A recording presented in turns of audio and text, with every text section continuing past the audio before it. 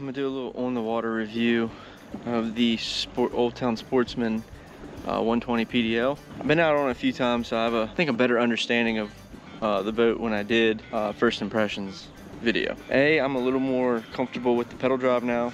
I've gotten used to it. I can make it a little bit smoother, and it was fine the first time, but I'm actually on the water in this boat. Yeah, I'm gonna give you guys an honest review. So the Old Town Topwater or Sportsman 120 PDL, very little difference between the two. Super stable boat. As you can see, I can pop right up, no problem at all. Some mods that I have done to it in the short time that I've had it is obviously install a fish finder, which you guys saw that video, hopefully. That was the Yak Attack through hole video. So what came with it was there was a Navarre plug and then those spacers from Navarre. I used the Navarre scupper transducer mount that I had from the 106 Minn Kota. I've installed this ram tube right here because I reel left-handed, so I like to put my rod to the right. And on this boat, you only have a left front-facing rod holder, not a right one. Other mod that I've done is added the Navarre handle here and the bolt and the rudder, which, you know, kind of defeats the whole purpose of the Titan thing. It just stays, which is nice. It's a little bit tighter rudder, but I think it does work better. And then got the risers. Obviously my bending branches paddle. So that's the mods that I'm working with as of right now. I really do dig the instant reverse, which is pedaling backwards. That is a nice touch. Something I'm not used to coming from a Hobie, is you have to pull a lever whenever you want to go in reverse. So it's plenty stable.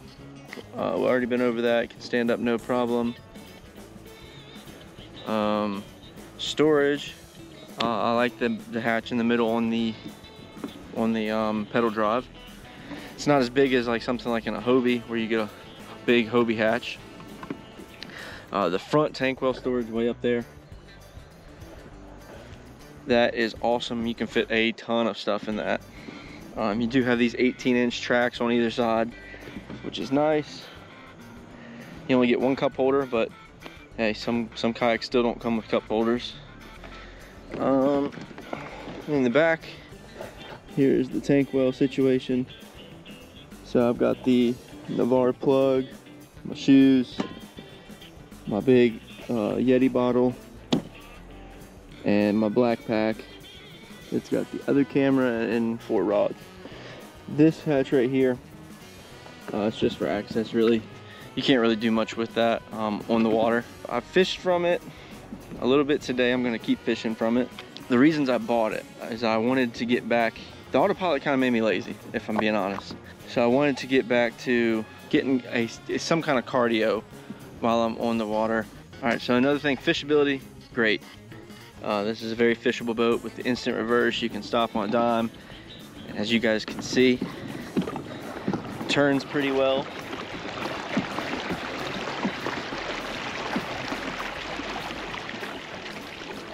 I mean, I'm not gonna say it turns excellent, but it turns good enough. I mean, that's my wake right there. So within 15 feet. I like the rod stagers right here, and they don't get in the way with the pedals. So that's nice. You can kind of keep them, the one that you're fishing with. If you're moving spots, you can leave it there, or you can even fish 2 and leave the other one right there. Paddle holder. These paddle holders are actually really good. I like them. Not only do they stay in without that, but then you have the added security of that rubber grip right there. Same thing as what's on the autopilot. Again, you have a front-facing rod holder. I don't use it because I reel left-handed, so I use the one that I mounted to the handle over here. I am 6 foot, 5'11", 6 foot, and this is the setting I have on the seat. So we were 1, 2, 3, 4, 5, 6. The 7th hole is the hole that I'm locked into, which gives me a decent amount of leg room here. I can stand on the pads. I'm not so close to the drive that I lose my, you know, my console or my cockpit area. As you can see, it's a smooth drive, man. I've been really impressed. Like I said, I've never been a fan of the propeller bicycle style pedals. Always been Hobie. This is a great alternative. However,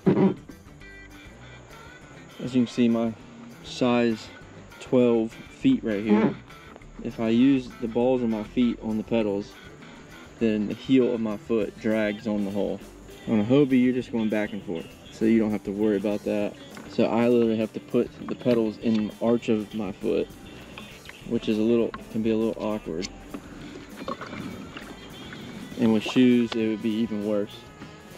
So if you got big feet, just know that you might have to put your heels or your arch on the pedal versus the balls of your feet. It's a pretty dry boat. There's not a whole lot of water, but not a whole lot of water coming through. The scuppers are doing pretty good. I don't have any water coming through. I've seen some issues with that. This one's fine, doesn't have that issue. If you add some scuppers, it'd be bone dry. Scupper plugs. If you're looking for a rock solid drive, which the PDL is, it comes with a 5-year warranty. I mean, that's crazy. See, they're back in their claim of being reliable. So you're gonna get 5 years with that. You get a lifetime hole warranty, which is, again, quality. It is a heavy boat. It's not as light as I thought it would be. It's a little bit lighter than my autopilot, obviously.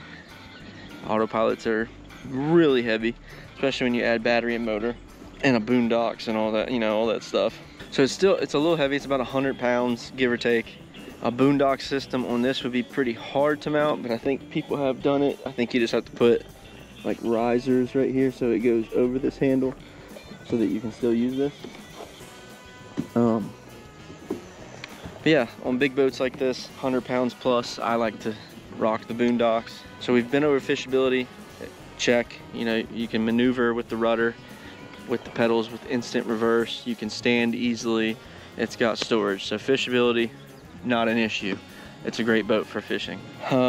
Comfortable. It's the same seat as the semi-autopilot, like I said in that video versus the Hobie. Seat is not as good as a Hobie, but it's good. I mean, it's up there. Bonafide makes a good seat. Hobie makes a really good seat.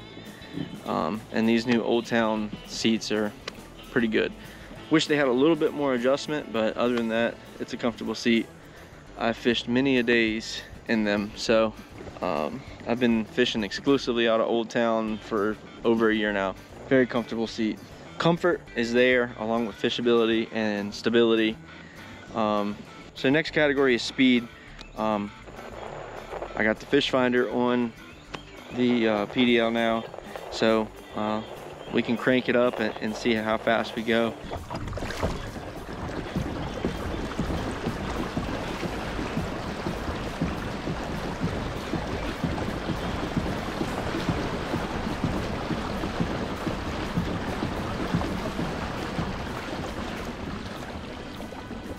She's actually pretty fast. She's faster than my autopilot.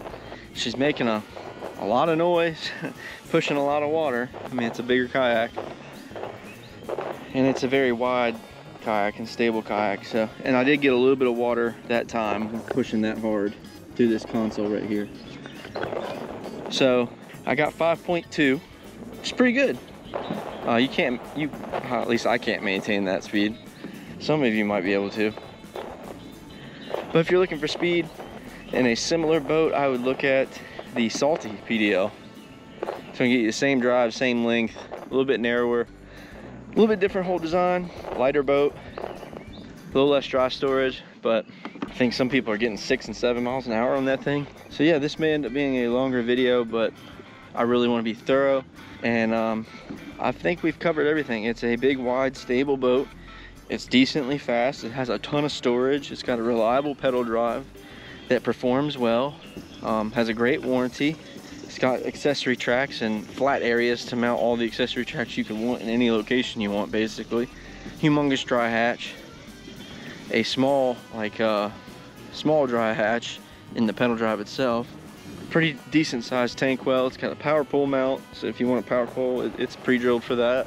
You know, if there's something you don't like about it, Navarre kayak has a ton of aftermarket parts and accessories and stuff like that, like the seat risers to make the seat sit a little higher, which definitely help with pedaling.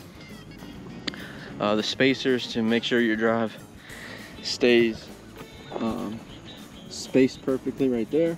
The floating prop nut, which is awesome because if you have to take the prop off to get some weeds out of it, you don't have to worry about dropping your nut in the water. It'll float, and it's orange, so you're gonna see it right away.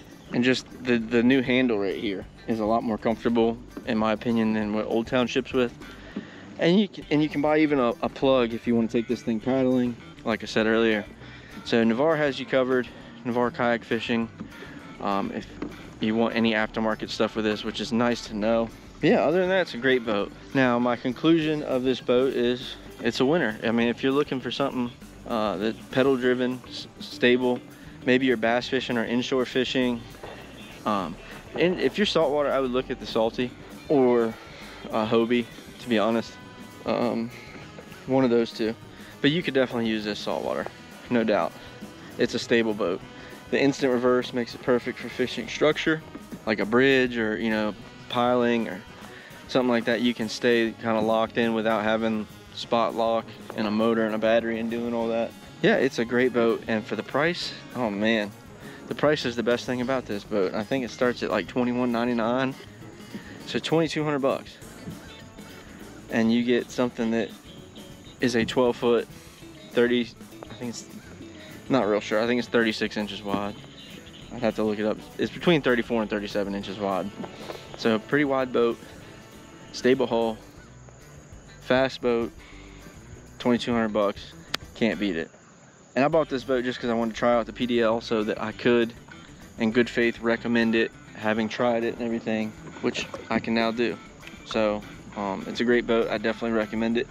If you're not into Hobie, definitely give this a look. I've heard Native's good too. Bonafide's new, PDL or Propel drive. But it's hard to beat a 5-year warranty, which I think the Propel also has. And this PDL, I think Hobie's is 3 years. But Hobie's looks to be a little more easy to fix on your own. And there's a ton of videos because it's been around for so long. The 360, not so much. But yeah, if you're looking for a pedal drive under $2,500, under $3,000, which they're climbing up there, I would definitely give the Sportsman 120 PDL a good look because it's well worth the price. Big stable platform, great for bass fishing. You got some cockpit area, you got pouches on the side, you got this seat storage. So you got a pouch under your seat, and then you have this actual like under your seat storage. So this storage for bait and tackle and everything is great. $2,200. It's a definite buy from me, and hopefully this helps you out making your decision. Anyways, guys, I'll see you in the next one.